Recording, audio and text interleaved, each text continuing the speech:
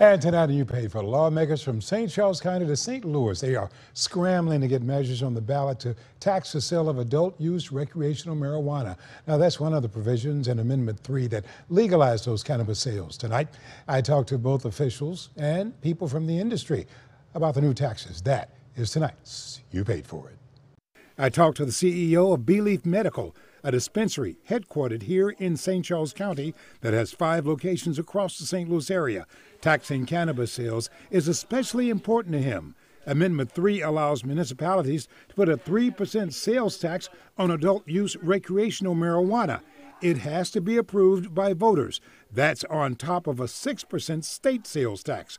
Jason Nelson says there are some existing sales taxes on top of that. So functionally, you could be in the ballpark between 12 to 15% total taxation on a specific product over the wholesale price. And again, by comparison to our neighbor in Illinois that coasts in the 33% tax range, that's favorable. I talked to St. Charles County Executive Steve Ellman about a measure there to put a 3% cannabis tax on the ballot.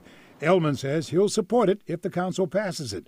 He can see money going to things like police. Well, you know, the people that wanted to get this passed, I don't remember any of them saying that Missouri was going to be better off if people smoked more marijuana.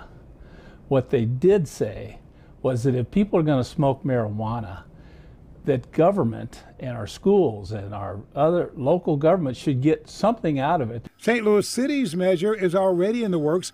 Brandon Bosley introduced the measure for a 3% tax that would go on the April ballot once it's finally approved.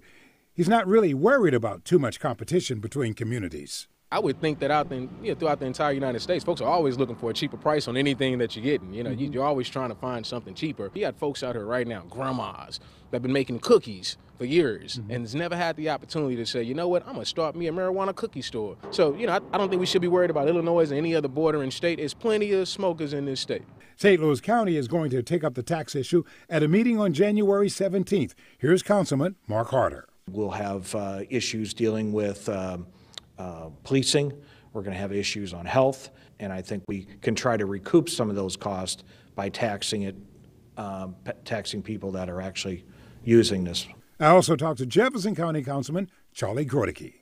Well, as you know, Elliott, I'm not a real fan of any new taxes of any sort, but I believe something needs to be done in this venue, and we're looking at possibly funding the drug treatment court better with it and some of the sheriff's department at the present time. That's what I'm looking at. Any tax dollar that's added onto those products is competing with illicit market products that don't have that tax structure associated with them.